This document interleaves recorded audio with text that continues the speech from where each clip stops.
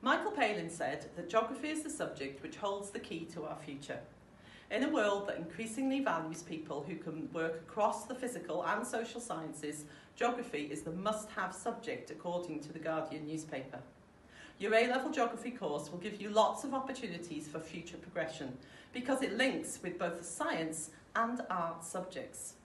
The top Russell Group universities name geography as the subject which links with a wide variety of university courses. The Pearson EdXL A-level course is completed over 2 years. In Year 12, we cover tectonic hazards and coastal management, and then we go on to study globalisation, regeneration and places. You then start your independent project, which I will talk about in a little bit later. In Year 13, we study the carbon cycle and the water cycle, which links in with topics that you will have covered in science as well as geography. We then look at superpowers, which is an increasingly important topic with China and the USA, India and the UK all becoming global players. Then we cover health, human rights and intervention, and finish off with paper 3, which is a synoptic paper which draws together all the topics you've studied over the 2 years.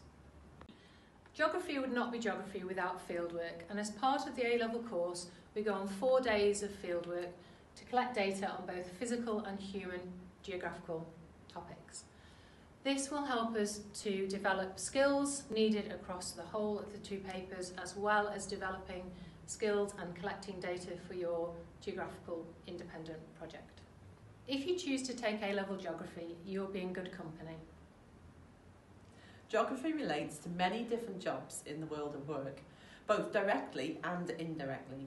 For example, environment analyst, urban planner, engineer, travel and tourism consultant, or climate change researcher.